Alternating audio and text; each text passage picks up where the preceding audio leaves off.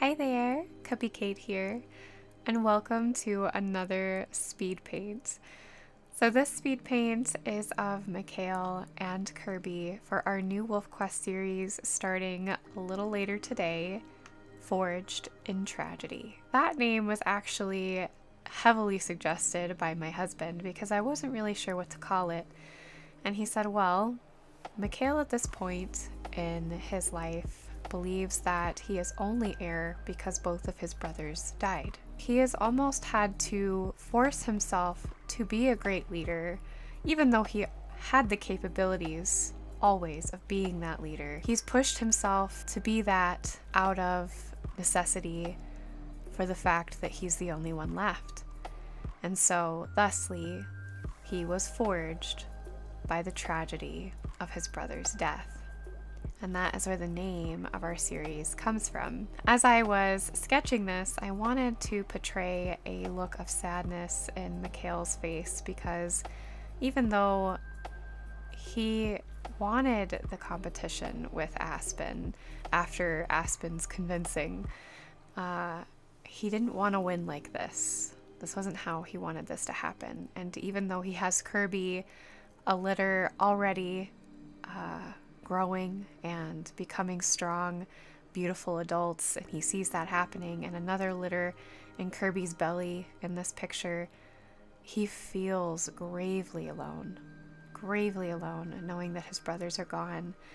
And I tried desperately to portray that. I hope I did. It was hard at first when I did the sketch. I was like, oh my gosh, his face looks so derpy. He looks more like a wolf dog, which made me laugh because technically he is a wolf dog if you go by Kiba being a husky.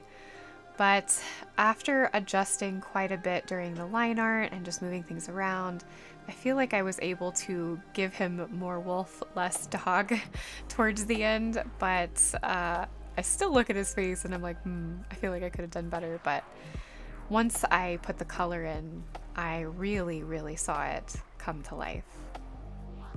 I can't remember if I mentioned this in the last video or not, so if I did, I apologize. But I wanted to talk about the color of the background, the dirty pink.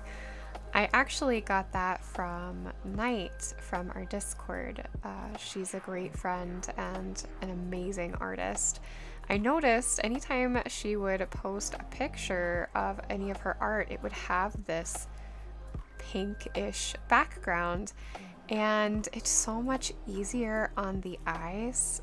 So I highly suggest to any of you that are artists out there and you're working in any kind of art program to color the background of your work with something dull and a little bit darker. Not too dark where you can't see what you're working on, but dark enough that it eases your eyes from the harsh white of either a transparent background or a white canvas. So Clip Studio actually just recently added the color mixing tab on the side, and you see me use it in this part, trying to find just the right color for Mikael's eyes, which in my reference they looked very brown, but I know that they're a pretty dark amber. It was one of the most common things between the three brothers. They all have that same fiery amber eye color. So I wanted to try and mix some colors together until I could find just the right hue, and I think I accomplished that pretty well by a dark fiery orange. I truly love it, and I actually ended up using it for Kirby's eyes as well because hers are also a amber color in the reference I used. I thought that was very sweet, and if any of their pups end up without the amber colored eyes, I'm going to wonder what recessive gene is sticking between those two. It was at this point in the process that I had started to realize that Kirbii had a pretty significant slash scar across her face, which is why it's so important to have a reference if you're ever going to use characters from a game or something, because I would have easily forgotten that had I not pulled up the reference picture I had. And it kind of made me wonder, did we ever talk about how she got that scar? It looks very much like a mountain lion scratch. I think it's too big to be a bear. If a bear had clawed her across the face, I don't think she would have a face, to be honest. So I think that that may have come from a mountain lion or possibly a bobcat, since bobcats are pretty common in Yellowstone. It was here that I also started the shading process, which is always fun to me. You start to see, just based off the very first shading layer, the art come to life and have depth just through that one bit of shading. But I end up doing 3 or 4 layers of shading, 1 or 2 layers of highlights, and then even a layer of additional details that come over the final product, such as splashing of gray over fur or even some white flecks here and there. I will add that at the very end, and it always makes it real. As I'm watching this back, and we had just gotten through talking about Kirby's scars, I am realizing that I completely forgot to add the nicks and scars in Mikael's ears. It was something that wasn't there in the first season because he didn't really have any damage or scars to him because he was fresh from his mom and dad's safety, so he didn't have those. I added those to his model later when they added the customization pack in WolfQuest because he had had such a rough time in his first litter. I thought it would make sense if he might have a few tears in his ears. And yeah, I just completely forgot when I was doing this piece, but we could just say this picture was done before he got them. Perhaps he got them that winter or something. But you know, sometimes things like that happen in art, and I don't want to beat myself up because I was really proud of this piece when I was done, and it was just one little or two, it might have been 2 ear nicks that I forgot. I absolutely loved adding the white into Mikael's coat. So his coat is actually called the Casanova coat, which I believe is based off of a wolf that ended up bringing the druid pack essentially back from the dead, and he was called that because he was very much a ladies' man, a ladies' wolf man. He had all the ladies after him, and so they named him Casanova, but this was his coat. And this is also the coat that Bane has. So Mikael is essentially the spitting image of his father. So when Mikael and Teo do eventually meet, I imagine that Teo is going to not accept Mikael right away because he looks exactly like their father did. And as a pup, you know, wolf pups, they look very different as puppies than they do as adults. They don't grow into their coat until much later. Well, Teo only knew Mikael as a pup, and so when he sees Mikael for the first time, I imagine he's gonna think, is that my dad? And so it's going to give him some really hard feelings that he's gonna have to work through, and he may not be as accepting of Mikael in the beginning as Mikael might hope, especially the fact that he will find out that his brother is still alive.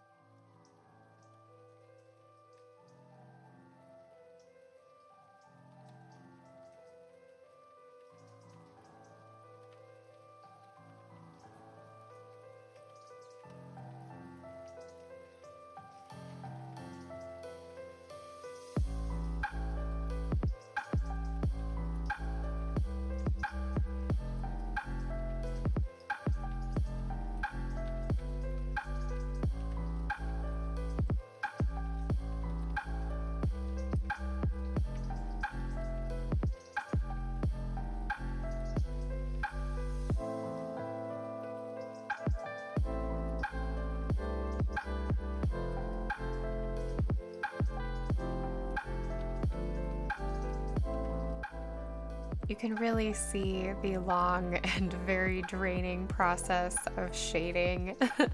I don't even know if I do it that effectively, but it does take time, especially when you want to add that depth.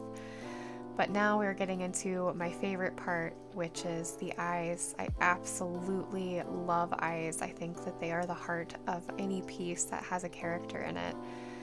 And of course, I decided to add tears. I wanted Mikael, like I said from the beginning, to appear sad, heartbroken at the loss of his brothers, and I thought the tears were a nice touch. It was something that I actually did in Charm's piece, even though Charm looks angry, like she wants to watch the world burn. It was important to have the tear there to know that even though she was ready to take on the world and fight to get vengeance for her lost mate and her pups, she was grieved at their loss. Absolutely grieved. And so the tears in that piece, I wanted to put it in this piece because Mikael is also grieved. Kirby's coat was quite a bit of a challenge. It wasn't nearly as challenging as Sundance, but I still struggled getting her coat just right. She has a very splotchy coat, I think is the best way I can describe it. She's got just splashes of gray and beige all the way down her torso. And I decided not to go into too much detail with that because one, I did need to get this piece done in time for Mikael's first episode, but also I wasn't sure if I could accomplish that with my current art skill. Because even though I'm sure many of you, and I've been told by many of you that I'm an amazing artist, there's still so much that I have to learn with my program, with my skill level, all of the things that I can do with this program, and just the feathering thing in the fur, for example. I just recently learned that, and I'm still trying to master that in the fur, which I'm not sure I accomplished in Kirby's coat. I feel like I may have went overboard, but regardless, it still ended up looking beautiful in the end.